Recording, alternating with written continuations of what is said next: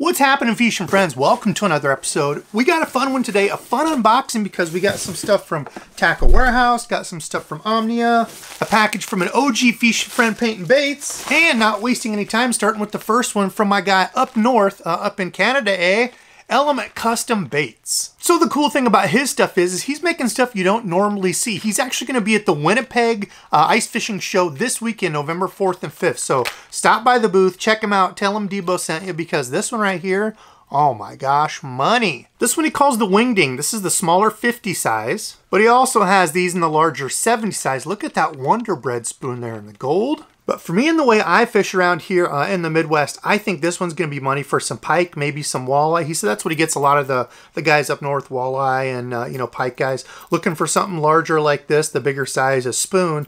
But it's got these cool two little blades that kind of flash off the sides, almost look like little wings on the side of it. Super sticky treble hook on the bottom. I love it, man. Stop by his booth, give him some love, and I'll link his website below. Super nice guy.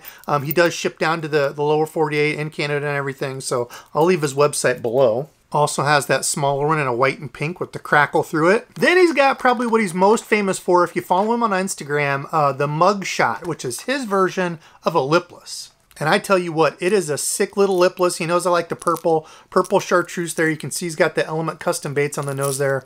Awesome looking little baits, 3 different sizes, I believe. There's the smaller 50, this is the 60. You can see he also sent me a cool cheetah pattern color in the 60. Little Finding Nemo, and these are glow too, awesome for ice fishing. And then kind of a spin-off of Wonder Bread. Then in the largest size there, the 70 size, you can see he's got the yellow, pink. Look at that, look at the foil on it. Kind of your perch, bluegill look. Another fancy foiled up type of Wonder Bread, look at that one. And then a cool red, almost like a Rayburn red type of craw. This one will be awesome in the spring. Element Custom Baits, check him out. Like I said, he does some awesome work. Super nice guy. Give him a follow and check him out if you're at the Winnipeg Ice Fishing Show. Okay, I re-upped on some stuff from Omnia here. This is no surprise. Tequila Sunrise, Berkeley Power Bait Worms. 8.5 inch. I feel like these are hard to find from time to time. They had them on sale, so I bought, I don't know, I think 6 packs of them. You can never have enough Tequila Sunrise worms. Also bought a couple packs of the Swing Impacts, the 3.5 inch. That Tennessee shad color is absolutely money around here. Load those if you've not tried them for like just a regular minnow type of, mimicking swim bait. Those are perfect. And maybe I should mention they go awesome on the back of a chatterbait. People say, oh, paddle tails on the back of a chatterbait. If you still do that, you're dumb, you're missing out. There's a lot better options. I love this type of trailer, a paddle tail as a trailer on a chatterbait, as long as it's not a tail that's too big with too much action. You can see there, the tail on these are tiny. It sticks out from the back, it gives it that tail kick.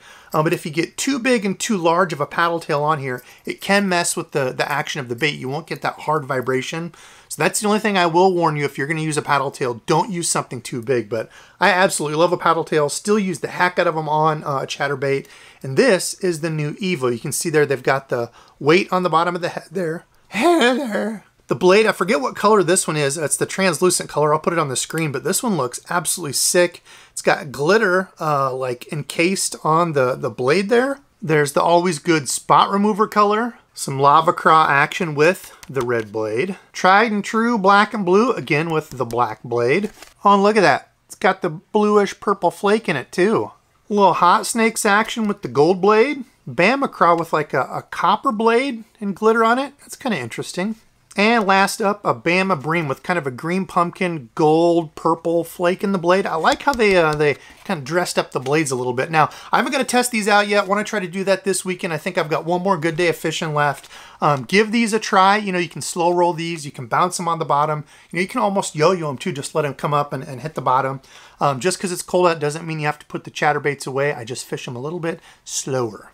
Now my question is, if you've used the new Chatterbait EVO, comment below and let me know what you think of it. There's been some people that have said that it doesn't vibrate like the jackhammer, which is the all-hail greatest vibrating jig on the market now, I feel like people say. But there's a number of good ones out there. Let me know what y'all think of this one if you had a chance to use it.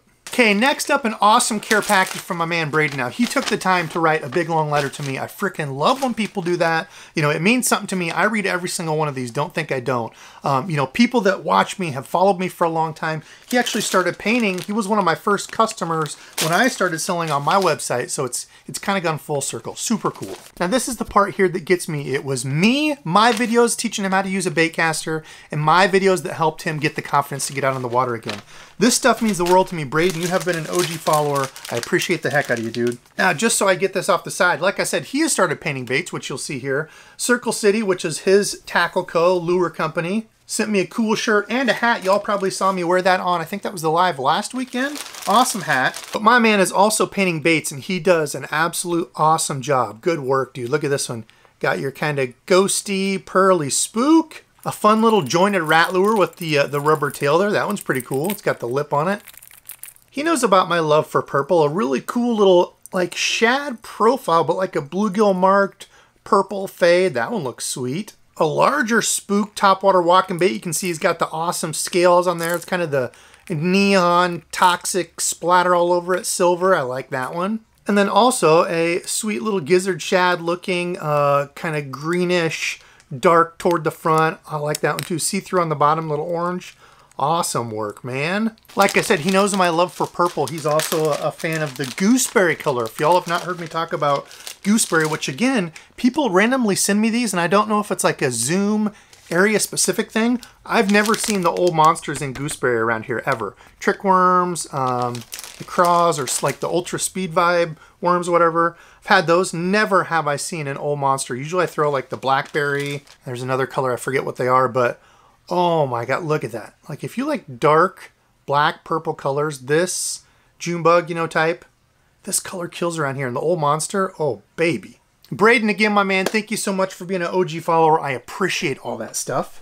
All right, next up, we got a little bit different change in the Senko game. If you like a stick bait, love or hate Yamamoto, some people swear they're the absolutely best. Some people don't use them because they're a little bit more expensive. I go back and forth. I do think they are a really, really good stick bait, but they came out with the new 5-inch fat Senko. Excited to try these because they're a little bit beefier option. It kind of reminds me of the bulk that you get with the Reaction Innovations Pocket Rocket. Y'all have heard me talk about that one. A little bit bulkier, larger meal. You can cast these a little bit farther. You know, as a bank angler, sometimes when you're restricted to spots, there's a little bit of wind. Having one that's a little bit heavier, even just a little bit, you know, meatier, larger meal might be just a difference maker. Now, maybe it won't make any difference at all. I don't know. That's why I get the stuff to try it, but that's the green pumpkin blue flake. Love that color. I got one in the sexy shad, which is neat. Kind of that bluish up top, then bottom it got kind of that frosted with the yellowish chartreuse green kind of flake through it. That's a neat one. Good bait fish imitation. The tilapia magic. You've got like a green pumpkin with blue, pink, yellow, gold, like a number of different colors in there. And I think of like the Big Bite Baits tilapia colors where I first saw it. Like they're fighting frogs, that type of thing.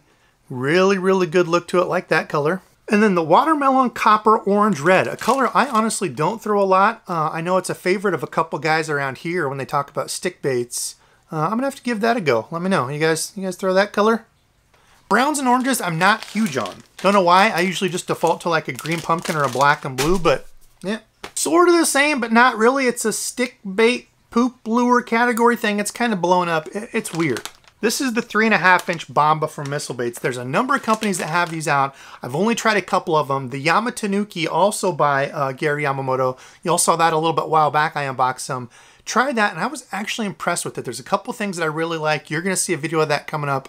The sound from that day was completely washed because my mic dongle thing that you plug into the GoPro was shot, so I have no audio. So it'll be a talk over kind of talking about the Yamatanuki, but this is Missile Bait's version of it. And John Cruz said he specifically came out with this because it's lighter. A lot of the other ones, like that one's, I want to say like 5/8, 7/8, something like that for the Yamatanuki. It's a really heavy plastic.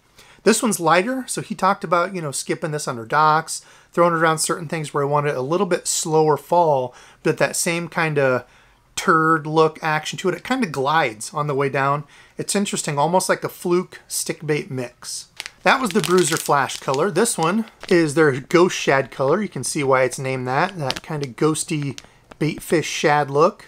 You get 6 of these in a pack. This is the Candy Crush color, which is a really cool natural green pumpkin, kind of a light peach, almost like a pink. I guess more of a pink, not a peach, reddish pink belly with a whole bunch of sparkle through it. Looks neat. You get 6 of these in a pack, and they're a lot less expensive than like the Depths Cover Scat. I've got some of those. Chris Russ hooked me up and sent me some, but they're heavy and they're expensive. These a lot more affordable, so I'm excited to try them. Oh, and I have one more in the Superbug color, which is a green pumpkin blue flake with like a black and blue up top. Love that Superbug color in the missile baits, like the D-Bomb, any of their stuff. Love that color. Okay, the last plastic of the unboxing, the TRD Gobies. Now, I've heard of people saying they drop shot them. You can do a whole bunch of different stuff.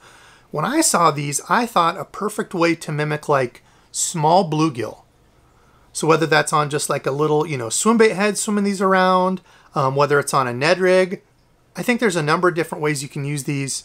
Pretty cool little bait. It's got the little paddle tail back there, but it's not going to break the bank because it's almost like that dark sleeperish look to it, but I got those snagged all the time. So this, you can use your own weight, your own type of setup. I think going to be a lot better for bank fishing, whereas like the dark sleeper is more of a boat deal. So this one, let's see what we can get cooked up on it. That's the Copper Truce color. I also got that in the Goby Bryant, a little lighter of a green pumpkin, got some orange black flake in there, a little purple flake, and then like an iridescent blue on the bottom, really neat. And the last color I got was green pumpkin Goby, so that darker green pumpkin with purple, kind of the silverish gold flake throughout there. And like I said, it's a Laztec, so these are going to hold up for a long time, catch a bunch of fish on them. Neat little profile bait there. Okay, and the last 2 we've got to finish out the unboxing are from Berkley. New baits from them. This is the dime. I got the 10 size and the 6 size. Got a couple of each of these to try, and really what they're trying to do is capitalize on the ability not to make easy open packaging. This is the pixie dust color, but capitalize on the ability to make those balsa-like baits in a plastic bait. Now, I do really like that they've got up inside here where it can't come off the depth, so that's a 6-foot diver. You can see it's kind of almost like a semi-flat side, kind of rounded. It kind of reminds me of like a mix between a flat side and like a DT type deal to it. It's got the round bill there, but looks really good. But giving that balsa action to a plastic bait. Balsa can be kind of tough to cast. They can be light, you know, they cannot hold up the best, they can break.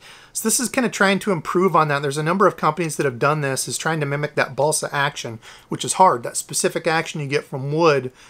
Trying to translate that over into a plastic bait. So think like the Fritz side. I absolutely love the Fritz side. Awesome bait, awesome little flat side. And this one, it's got that rattle in there to help you when you cast, to actually be able to send that thing out like a bullet, casting, you know, a crank instead of a, you know, a balsa type crank. So that one looks really neat. I like the look and the flash. Got the always popular chartreuse blackback. Regular old honey shad, nothing too crazy on that, just your regular bait fish profile. And last up, they came out with some new frogs. I had to get some of these. Unfortunately, my frogging season here is over. I'm jealous of you folks down in the south that can still fish topwater, but this is the Berkley Swamp Lord. It's a good looking frog, super soft rubber, plastic, whatever this is that they've made it out of. Very soft, very collapsible. They do have the heat shrink tubing there to help the water not get up in there. I got your Swamp Lord stamped on it. This is like the bone white color. I like this one because it's not a bright white. It's kind of that yellow, which I think is a little more natural. Hooks are good and sharp on it, and they're thick hooks. They're not little tiny hooks, so I don't see any problem with these bending out. And one thing that I talk about, I never hear people talk about, is the ability for the frog to move and turn out of the way. Because if you look at this, the legs are all jacked up. Don't pay attention to that. But if you look at this, with this collapse, that's all you've got for a hook set to get into that fish's mouth. Right? Especially with the weight there. The weight's in the spot where the hooks hit. I know that's a problem, like a hookup ratio with a lot of frogs, but that's all you've got here. So in case you get that driven into them, as the fish shakes, moves, as you're fighting it back, that frog can spin out of the way. And how many times do you come up, you know, with a frog that does this? You get the fish up and it's got the frog turned around like that and the hooks are completely buried in it. So I think it makes a difference. I don't hear people talk about it. Maybe it's just a confidence thing and doesn't make a damn bit of difference, but I look for it. So there's your white frog. This is the Maverick color. You're all black with like purple kind of like glitter throughout it. And this is what I throw, I would say 90% of the time, is an all black regular nose frog, because you can walk it side to side hard and make it spit. So I usually tie on one of these and go for it instead of opting for like a popping frog. But I like that one. Then I also got their bluegill color. You can see it's kind of that pearly orange belly in the sides. And I think this is more of a deal when it's kind of in that clear water, walking out along the sides of grass, where they're actually getting a side look at that frog. If you're up on top of mats, low light, you know, in the really thick algae and stuff, I don't think they get a good enough look at it for this to matter. That's why I like an all black frog. It creates a silhouette when they look up. But clear water, when that thing's walking, they can see the sides of it. So who knows? Maybe it helps. And I did grab a couple of the popping kind. This is the Voodoo Black. To me, this is Hawkeye colors, huh? Black and gold, go Hawks. See the cup mouth on it there. I like them. I like the popping frogs, but like I said, most of the time I go with just a regular pointed nose frog, and I always trim the legs. Like, I hold it even to the head like this and cut it just short of the head. So my legs would be like that. Maybe 1.5-inch is how I like my legs. And then I also got a honey shad color to mimic, yes, shad. So it's got kind of a little bit darker gold, black, glitter top with really the belly is what they're going to see most, that pearly red. So that's my shad imitation. All right, fishing friends, comment below and let me know, out of all those, were you most excited to see? Remember, it's probably not going to be topwater and stuff that I can fish, but hopefully I've still got a couple days I can get out on the water. Comment below and let me know what was your favorite. As far as subscribed fishing friends, has to be Mike and Braden. Thank you guys. Mike over at Element Custom Baits. Braden, I appreciate both you guys for supporting me, watching me, sending some stuff over to the channel. I appreciate you a ton. And I'll link both of them below. I don't think the Circle City boys have a website up. They're going to be doing that soon, but you can always hit them up on Instagram. Tell them you saw them over here. They're good guys. But that's enough for me. I got to edit. Thank you so much for watching. And until next time.